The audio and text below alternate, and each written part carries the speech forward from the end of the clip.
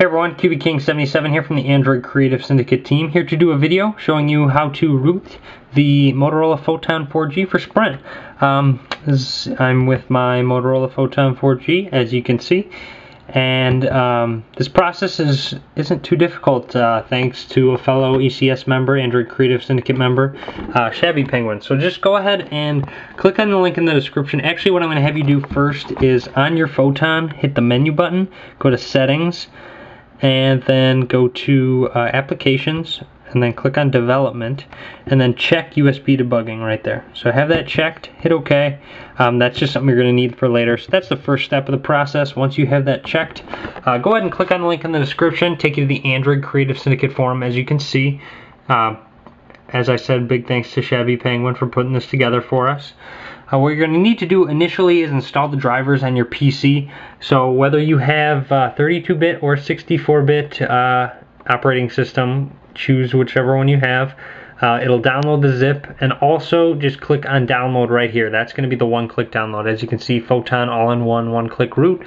So download both of those, the drivers and the one-click root. What I'm going to have you do is now, if you go to the download, as you can see, Photon 64-bit is the drivers, and Photon 4G one-click root.zip OCR.zip is the one-click root. So I'm going to install my drivers. I'm going to double-click on the zip file. You're going to need either WinRAR, WinZip, or 7-zip to extract these.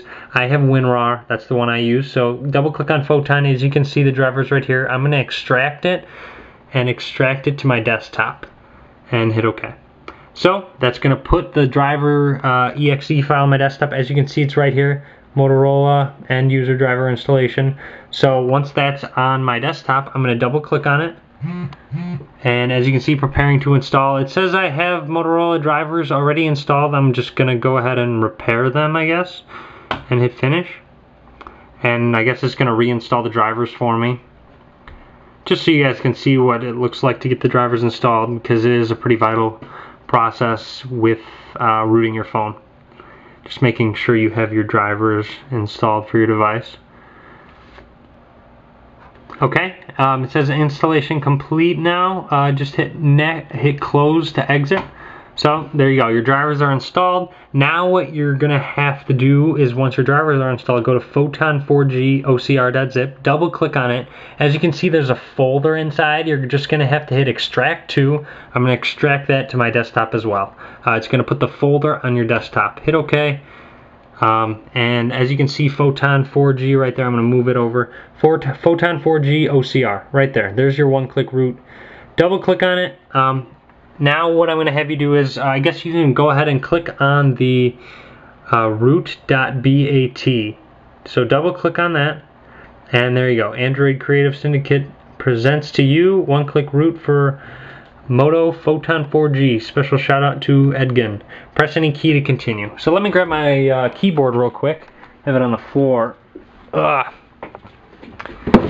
so now I'm going to press a key. So it says you need to enable USB debugging, which you already have done. So now go ahead and plug in your phone. So now I'm going to go ahead and plug my Photon into my computer, like so. Just plug it on in. And once it's plugged in, it should pop up your removable discs right there. I'm going to go ahead and just exit out of that. And then I'm going to swipe this down and select USB connection, and then just hit charge only. And then hit OK. So once I got charge only, then it should be good to go then.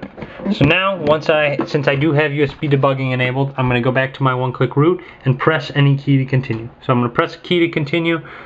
Daemon not running, starting it now. So it's starting it now.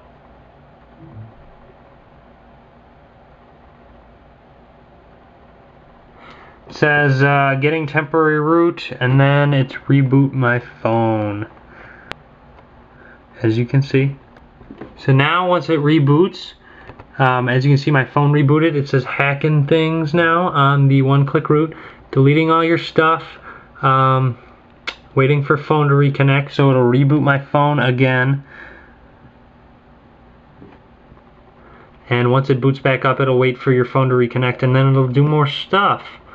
So I know it says RM failed after getting temp root. Just disregard that, let it reboot, and then let it do its thing.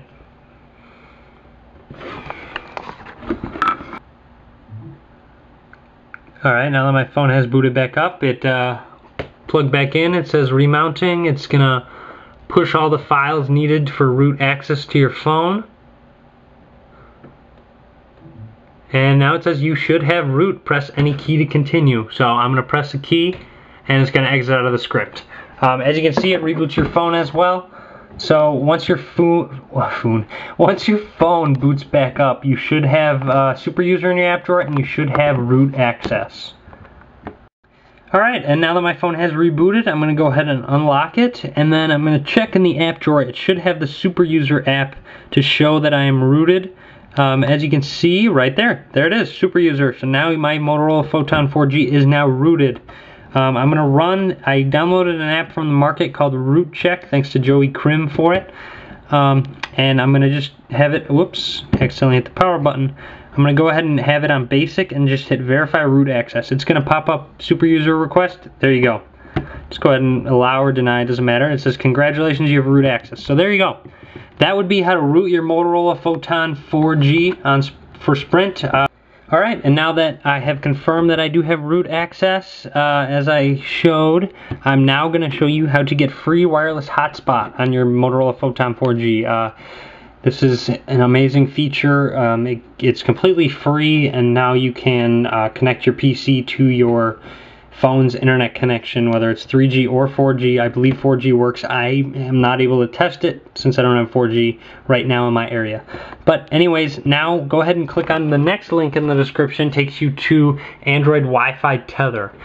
Click on, it says new version 3.16 beta 6. Get it from here. So click it, download it. It'll be an APK file. Just transfer that APK file to your phone, whether it's on the internal storage or the SD storage, it doesn't matter.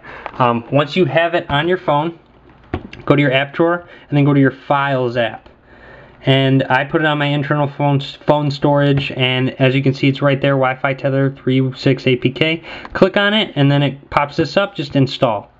So let it install the app for you. Application installed, hit done. And now once it's done, I'm going to go into the app. As you can see, I'm not connected to Wi-Fi. I'm connected to 3G at the moment. I'm going to go down to Wi-Fi Tether and close it. And it says, no access control. Sorry, but your kernel does not have all necessary features for access control. Just hit OK. No problem. So now all you're going to have to do is press to start tethering. So press it. It should ask for super user access. Hit allow. And there you go. It should say, please wait, starting to tether. And now you're good to go. So now, head over to your PC. I'm going to disconnect from the wireless network I'm on now, my home network. And now once I've disconnected, it pops up as Android Tether right there. So just click on that and hit connect.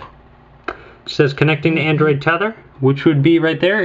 Your phone vibrates, and up at the top it says Tim PC, which is my name. Right there has connected. And there you go. Look down in my PC. As you can see, Internet Access, Android Tether 4. I'm going to click on a new tab, go to the Android Creative Syndicate website. And there we go. Loads right up. So as you can see, I'm now tethered to my Motorola Photon 4G. And I can just go ahead and hit home. And there you go. I'm connected. I'm going to click on the Forums tab. And it should load right up. There you go. Just like that.